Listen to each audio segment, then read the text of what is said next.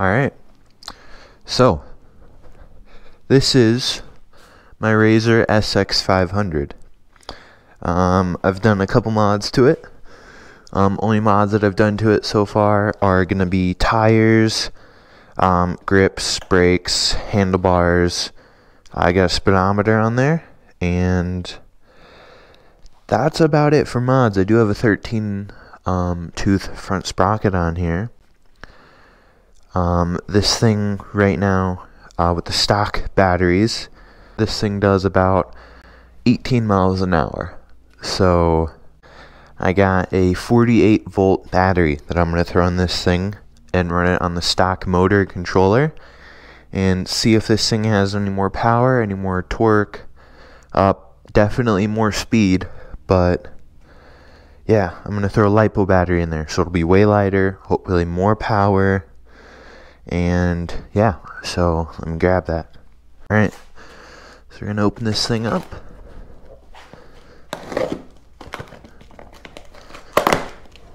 So I got this thing on Amazon for, I believe, $180.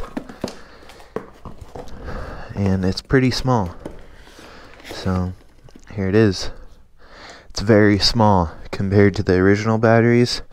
It's also very light, so 48 volts, 10 amp hour, BTR. So BTR seems to be a pretty good brand, so this will be my first battery from them, but that should be enough power to power this thing. And in the box, the charger. So it comes with this plug. Pretty much I'm just going to wire this plug straight up to the controller on the Razer, and should be ready to go. Alright, so in the meantime, I'm going to plug this thing and get it charging up.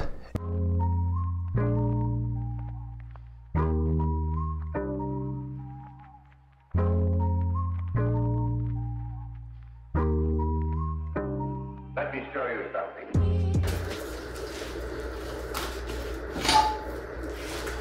Out comes the sealless lead acid batteries. And look at that. That was very easy. Look at the size difference. There's a massive weight difference, but man, that's like the size of one of them. So even though this is very, very light, I am going to try to put it towards the back. That way it's just a slight bit easier to do wheelies and stuff like that. So, it would fit pretty good right there. So this tab right here, I'm going to try to bend it down with these small pliers. I'm not sure if it's going to work, but I'm going to try it.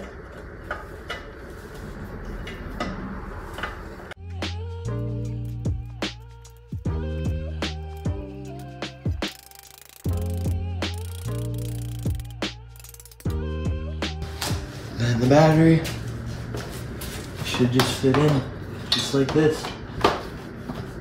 Very nice. Some foam to throw in there. Almost the perfect size already.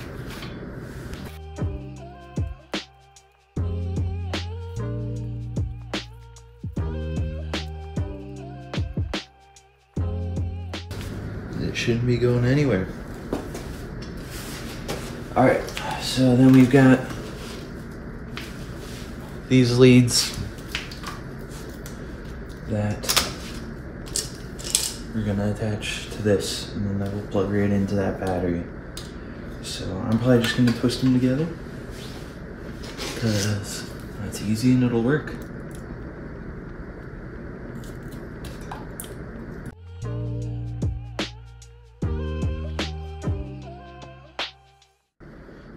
Alrighty, it's wired up. So switch off. Time to plug it in. Plugged in. Alright. Turn it on. The lights up here on the controller are on. Lift it up.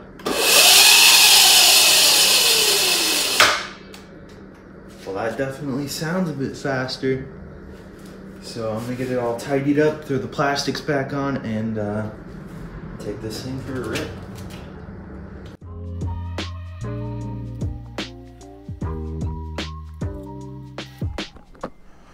Okay, so my very first impressions of it is light.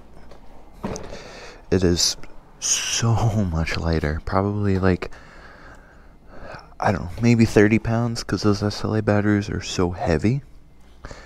But it pops up too quick. I believe this is the best upgrade that you can do to a Razor, for cheap, that is. So, for the price. So, yeah, way lighter, way more power, more range, better in every way.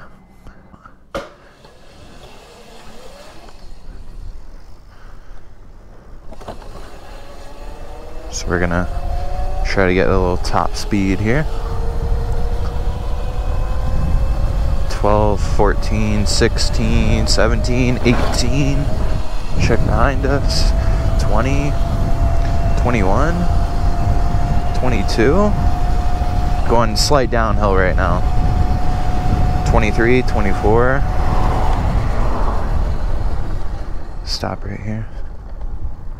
Okay, so 24 was our top speed.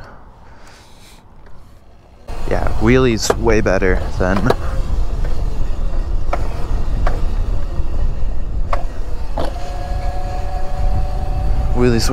stock, more power, way lighter, way easier to get up. So yeah, I definitely recommend it because it was cheap, and I'm actually going to be pairing it with a 48 volt 1800 watt Vevor motor and controller kit.